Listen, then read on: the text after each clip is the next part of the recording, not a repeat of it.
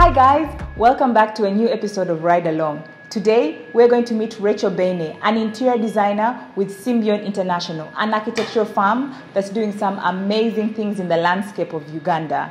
Not only is she an interior designer, but an entrepreneur as well. So come along, let's meet her.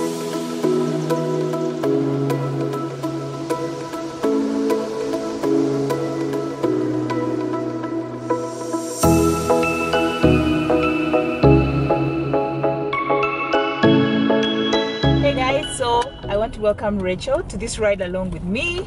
Rachael, you're welcome. Thank you, Linda.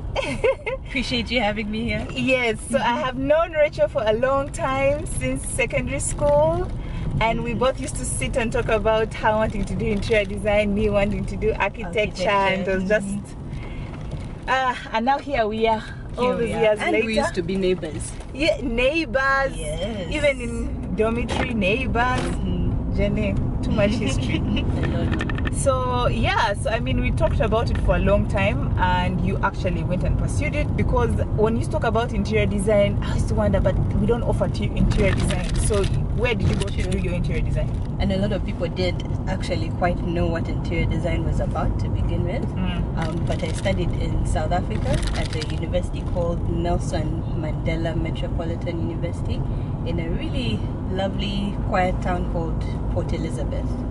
Yeah, so that's where I did interior design for about 4 years, and then I worked in Pretoria for about a year. I worked with a property development group doing interior design. They had a showroom where they used to sell like different construction materials, etc. So that was actually quite interesting. And they developed housing properties, they developed a few commercial properties. So yeah, that experience in itself was it was quite a learning curve. Also knowing like where all the materials come from, how construction actually works. It was very helpful for me in the beginning after school.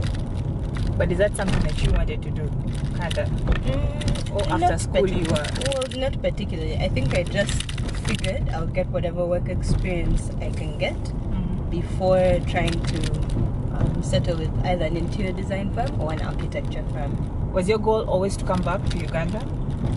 It was, actually. For some reason, I always saw myself working at home. And because I knew already from maybe way back when that there was like a lot of potential for interior design here, just it needed almost like a bit more exposure for people to know what it's about and to study the thing that's related, right? The thing that actually means interior design, not decorating or anything else. Yeah. Now, you've been working for Symbion for how many years? For 4 years. This year it will be 4 years. And how has it been like in terms of, one, the work experience, but also just working in the context of Uganda? It's been interesting, to say the least. Very interesting. I think the first 6 months or like a year that I was at Symbion, it was really finding my bearings and also learning, you know, what the market is, what interior design means to Ugandans. And maybe I was lucky or blessed to have been to have gotten a position with Symbion, because since they were already an established architectural firm, I kind of came on board on 2 projects that they already had. Yeah. It wasn't so much residentials, but more commercial projects, a few hospitality projects like apartments, hotels, and stuff like that. Yeah. But my goal had always been to focus in hospitality and like retail projects, things that are a bit more exciting with brands, etc. Did they have like an interior design department before you came? Yes, they did. I think they actual interior designers or architects doing interior design? A bit of both. So they had both architects doing interior design and kind of like learning on the job. And then they also used to do, or still do, consulting with interior designers abroad. Okay. So they would bring, or they would partner with other interior designers from South Africa, from Malaysia, I think also from the UK, to do interior design for particular projects they were working on. It kind of depended on the scope or the depth of the project. Okay, for our Ugandan audience watching, just tell us quickly, what is the difference between interior design and interior decoration? Because a lot of people are actually doing interior decoration and they think they're doing interior design. What's the difference in just simple words? Okay, so interior design is basically starting from scratch of a building or a building plan to make it a functional structure or functional layout. So you basically deal with the arrangement, orientation of rooms and their functionality. You deal with all the finishes. You deal with lighting. Finishes, it's like, let's say, paint, tiles, furniture, fittings, equipment, etc, etc. And interior design is very broad because you don't just deal with, like I said, homes or residences. It has to kind of go across every sort of structure you can imagine. So from hospitals to hotels, yes, exactly, to commercial buildings, offices, I don't know, headquarters, convention centers. There's really a lot to it. And then now interior decoration.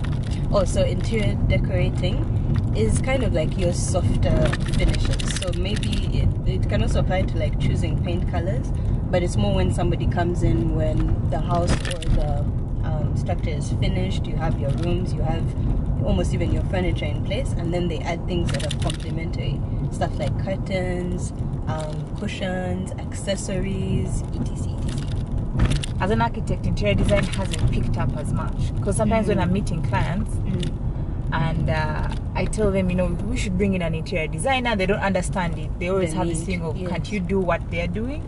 And you're like, not really. Yes. And you don't also want to get your head wrapped up in that, because the structural bit of things has already stressed your head. True. The last thing you want is to have to go more into it. And I feel like many architects feel they can do interior design, but actually they can't. You have to have a special eye for it, and interest, and you have to go and kind of as if improve yourself in it before you can engage in it. I agree. I totally agree. I think the confusion, especially from the client side, is not really knowing the difference or knowing where interior design starts and interior decorating starts as well. Because a lot of people believe they can do it for themselves, and that it only comes later on in the project when, you know, almost all the money has been spent, or they've spent so much time and energy on the structure and the building, and then they're like, oh, finally now we can do stuff on the inside of the house. It's not even in the budget. It's not even in the budget. It's like, build the house, then after that it's like, okay, let me think about it. Exactly. Yeah. So I think it's because of not really knowing the definition of it and not knowing the value that it adds to the project. Because I've seen now on so many projects, especially people who are building their homes, the issue that comes in is poor planning. So from the get-go, even if you had, let's say, like a whole lot of space to work with, the size of the rooms might not be suited to their function. So you end up breaking walls later on. You end up trying to add things here and there, whereas it could have been saved, you know, from the start. You gotta stop with the high ceilings, which can get cobwebs and you can't reach there. I know, to clean. And the place looks like a hole. In their defense, they'll say that it's really hot, so high ceilings are needed. It's just ventilation, really. I don't think it all plays a role. So I think when people kind of become a bit more exposed and well advised, right, from the start of a project, it saves them in time and money and energy to get somebody who's a specialist or a professional on board to like kind of nip that stuff in the bud. Because as soon as you've got a well-planned house or a development, etc., the project will run a lot smoother. I'm sure you've also seen that. What advice would you give to someone who is considering going into interior design? Maybe has not trained like you, but there's so many people, especially those who have done fine art, those who have done industrial art, they are now going more into interior design. They haven't studied, but they're going into it. What advice would you give to such a person? Okay, well, to be honest, I would always advocate for some kind of training or some kind of knowledge in a program that would, you know, kind of complement your work.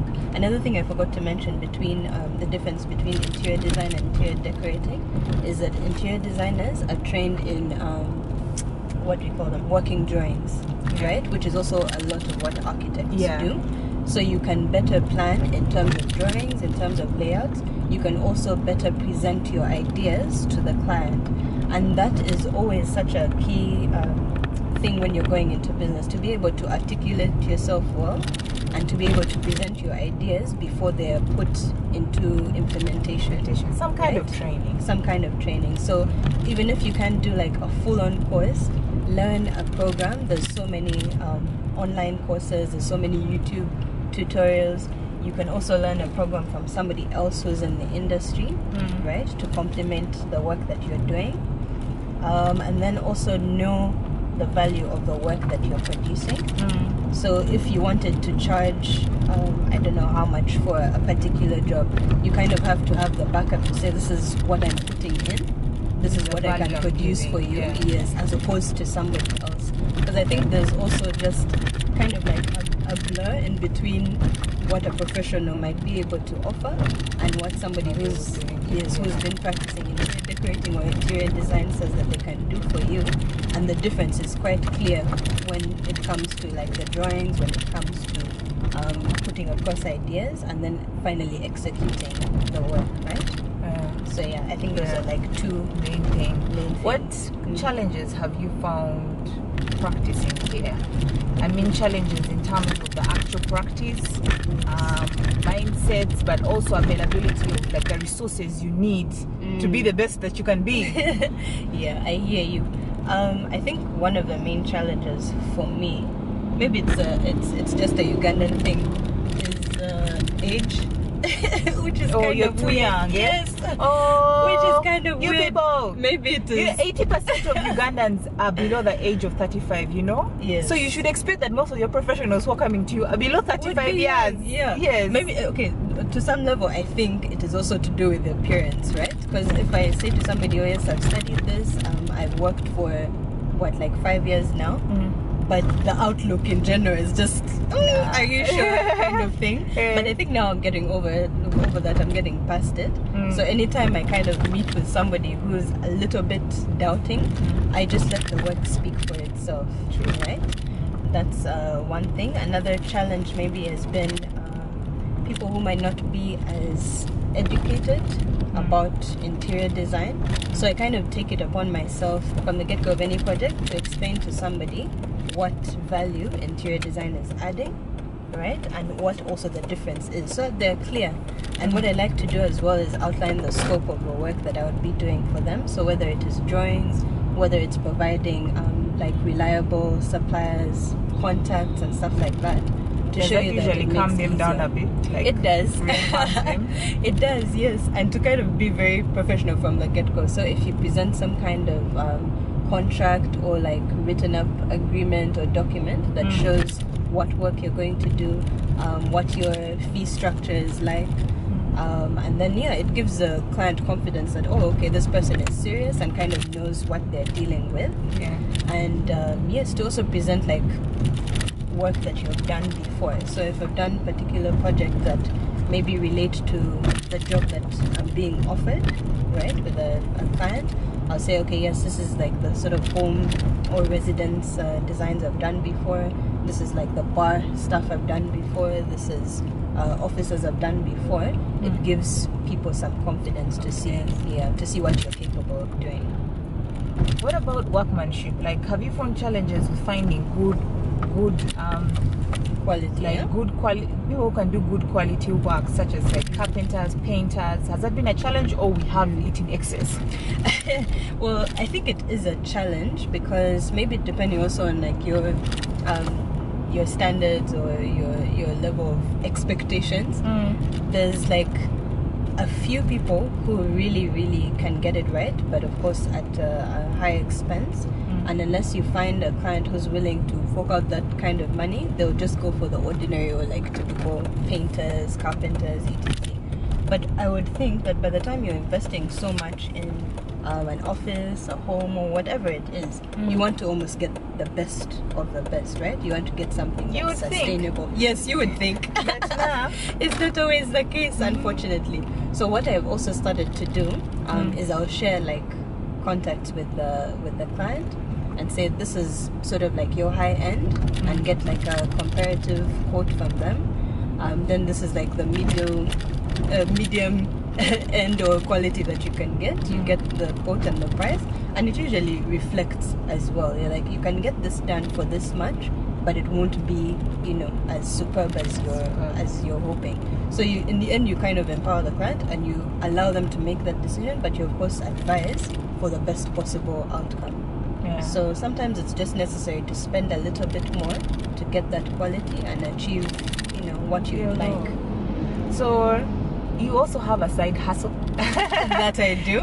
She's a businesswoman. As every Ugandan needs to have. Yes. Tell us about your business and what your business is about. Yeah. Okay, so I started a small enterprise called Chandishes. Check them out. Yes. So we do flavored herbal specialty teas. And tea is something that I've always been really passionate about. Maybe beverages in general. I've always been very passionate about beverages. But tea in particular, because I think it's more of a nostalgic thing for me and also my family. And we've had very, very good experiences around tea or surrounding tea. Yeah, so that's basically where I decided to start it. And initially, we had started it almost like as a gift-giving type of experience. So I would only get teas, and when I traveled, like sort of gave them out to different people and family members, and they'd really appreciate them. Yeah. So tea it's quite memorable. Maybe that's why I decided to venture into it. Where do you get your teas from? Okay, so most of our teas are from South Africa, and luckily I've got a sister, a partner, and a buyer there, Fiona. And then we've just recently started also bringing in teas from the US. Although the ones from the US are a little bit more expensive. So yeah, our primary focus has been on the flavored teas that are from South Africa. How did you like set up to start a business in terms of like, did you just say let's just start this thing and figure it out along the way? Did you write a business plan? How did you finance it? How did you promote it, market it? Okay, so to be honest, we just started it. Just started it with whatever little we had. Life just start. Yes, just start. The thing is, I knew that the teas were like a cheap thing to purchase, right? And we could make like a little bit of profit off of them because there were such unique flavors and flavors that everybody responded to. So we said, you know, let's just start with like, I think it was 200,000 or 250,000. See how many boxes of tea we can get for that. Bring them in and see how the market responds to them. It responded really well. No, Ugandans love tea. I don't know why we don't. Yet we grow tea, but I don't know why we don't make flavored tea. Exactly. And we love tea. Exactly. So in the first place, we're like, okay, yes, let's bring in the flavored teas and whatnot. So as we kind of grew, we started to come up now with a business plan. And I don't know if I've shared this with you. So the long-term plan is obviously to now produce teas locally. And because we've been partnering with sort of big brand names. There's Woolworths, and then there's another brand called My Tea Chai in South Africa. We've been partnering with them to assist us in developing our own sort of flavors. Yes, so that's the long-term goal. That's really nice. That's like amazing. And that happened when you said the business. Then such opportunities just found you. Exactly. That's amazing. And how have you been marketing? Like, how have you been promoting apart from friends and family? Do you have like a marketing strategy that you've been using? The marketing strategy has really been based on word of mouth and friends and family. But we've also been advertising on social media. So I post a lot of things on Twitter. I also put up things on WhatsApp and send through like different groups, etc. But I think that it's been really a good opportunity to market through social media because number one, it's cheap, it's free, literally. And then recently we also started marketing through, my mother has a fitness center called Sleek and Slender, and they also focus a lot on like wellness and health products, etc. So she has been helping us market our products to her clients. So that has also grown the business. So where is it now? You started at 250,000 initial investment. Yes. Right now, how would you value your company company or the product? I'm not sure if you can value it, but now we're making in excess of the orders past 1 million shillings. So that's obviously growth. That's 1 year, right? It's growth, and it's in 1 year. And then we also that's amazing. It really is. And then we also registered the company. and we made sure that everything was, you know, sort of like official and in the books, and then we can also keep track of how much stock is selling, what popular flavors there are, what people want to see more of. So there's a few more exciting things. Yes. But now, how do you pay yourselves? Like, how do you split profit, or do you pay yourself salary? Do you put some back in the company? Because very soon, when you start making above a certain amount, expect your rate to come knocking on the door. You guys, you're now doing too well. Exactly, that's so true. So what we've decided to do is continue saving the profits. So we've been putting back into the business, purchasing more and more stock, right, to make sure that we can earn past a certain profit level, and then we'll start paying ourselves, right, if that makes sense. Yeah. Okay, so right now the structure is made up of 3 partners. Yes. And how do you deliver your products? Like, if someone is watching here and I put your contacts, like, how are they going to find these childishes? Okay, so we usually deliver with our trusty border guy. That's the best thing, because a lot of people might want to just have it delivered to their workplace or to their home, so we offer that service. Within the center of town, it's about 3,000 to 4,000 extra to get it delivered. And then we also have a pickup or collection point, which is at Sleek and Slender. Like I mentioned, my mother's been helping us market, and Sleek and Slender is located at Plot 1, Katonga Road. I'm sure you maybe search above the address. Above Golf Course. Yes, exactly. Golf Course. Exactly, and right opposite the South Sudanese Embassy. Yeah. Yeah, so that's where it is. As we leave, you have to leave us with some words of wisdom. Oh. Yes, especially like for young entrepreneurs who are starting out in this business, young interior designers who are starting out their careers, they've just finished school. Yes. Leave us with 3 words of kind of advice that they can hold on to.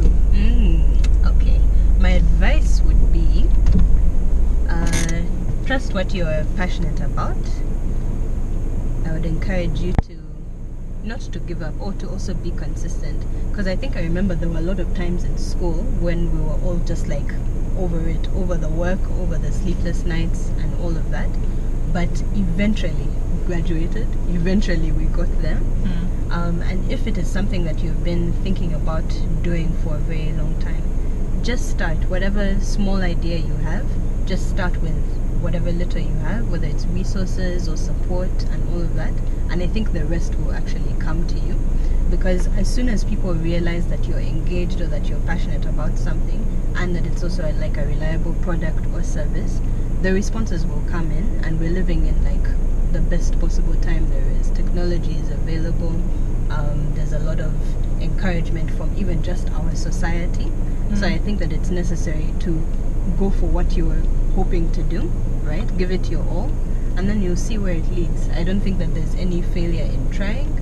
I also think that you always pick yourself up. There's so many lessons to learn along the way that will benefit you later in life. So yeah, that's my advice. Thank you. You're most welcome. I'd like to thank Rachael for joining us today on this ride, and for all that you've shared with us. I'll put her information down in this video so that you can get it, and thank you for watching. Bye. Bye. I believe the lesson we have learned today is to start. If you have an idea, if you have a passion or a profession you're willing to pursue, the idea is to start. Start with what you have, the resources you have available. Start with that, and progress will find you along the way.